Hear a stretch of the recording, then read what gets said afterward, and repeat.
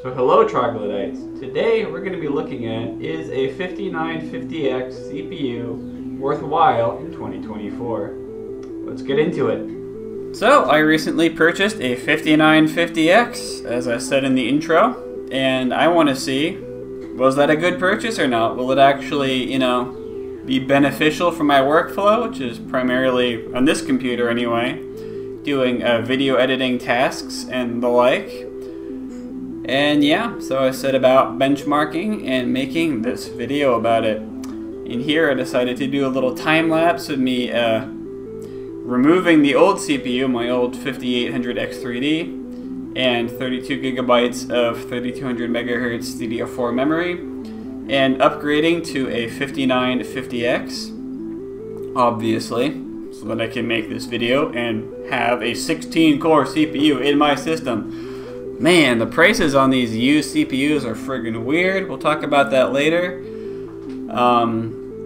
But yeah, the problem with this Be Quiet cooler I have is that if I want to do anything, like anything, that isn't just messing with PCIe devices or NVMe, I have to take the entire motherboard out so that I can take the CPU cooler out.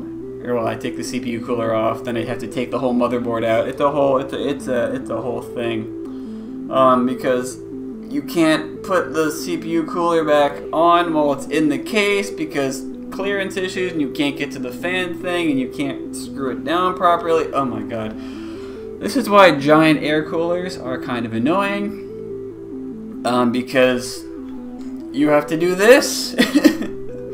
Anyway, there we go. I had to fight one of the motherboard screws, got caught in a standoff, so that was awkward. So, goodbye, upper left-hand standoff.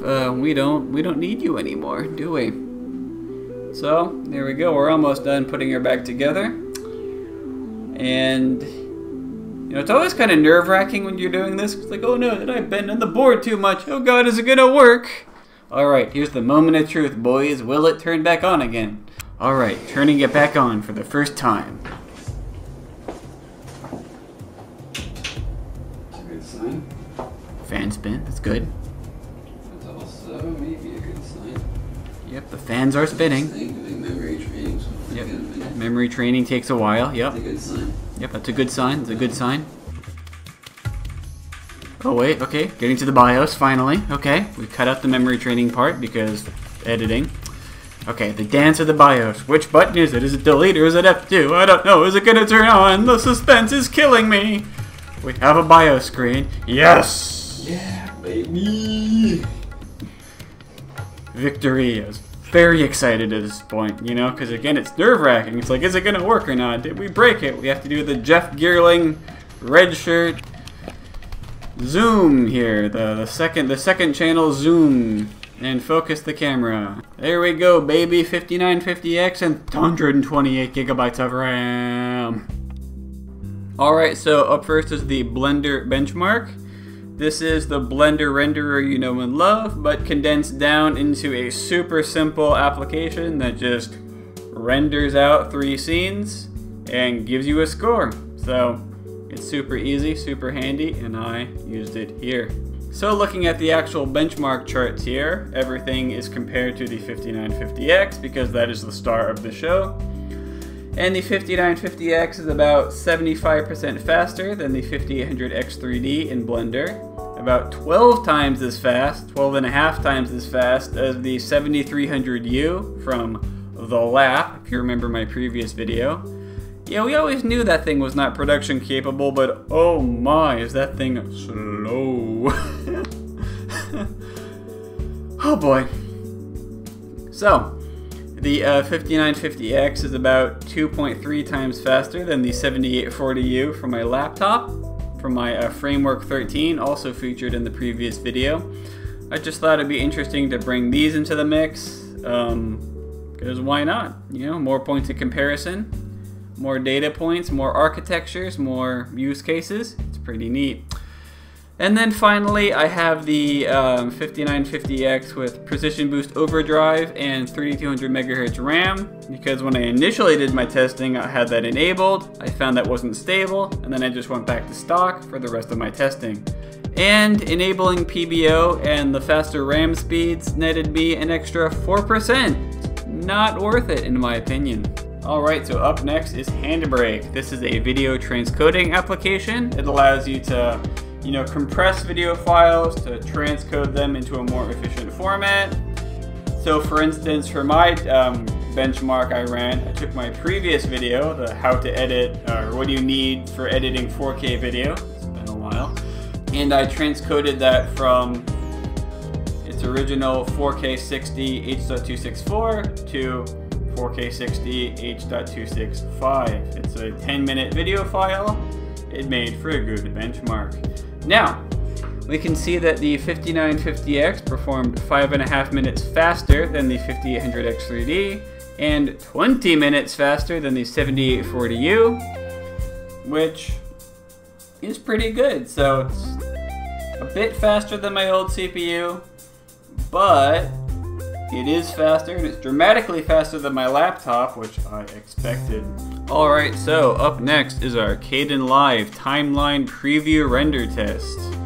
And this is the footage that we're rendering out here. It's a fairly simple scene that gets complicated here. We have the green screen on the computer monitor, and it's just kind of a real-world use case because on the timeline, this would be really, really slow for Premiere or for anything. So you want to render it out so it plays back smoothly.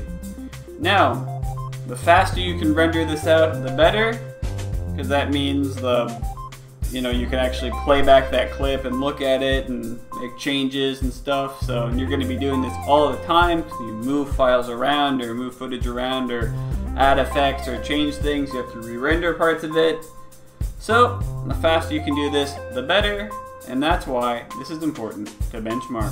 So as you can see from these results, the 5950X is about 30 seconds faster at rendering out this 30-second clip than the 5800X3D, and is about a minute faster than the 7840U, which is good because, again, the faster you can render these out, the faster you can get back to working.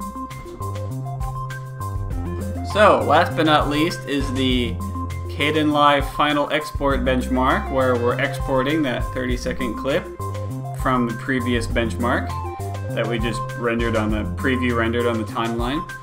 And the 5950X is about 15 seconds faster than the 5800X3D and 16 seconds faster than the 7840U, which isn't huge. I would expect it to be like twice as fast because it has twice as many cores, but software in the real world doesn't scale how you'd hope it would. So it is faster, and that's good, I guess. To conclude, is the 5950X worth it in 2024?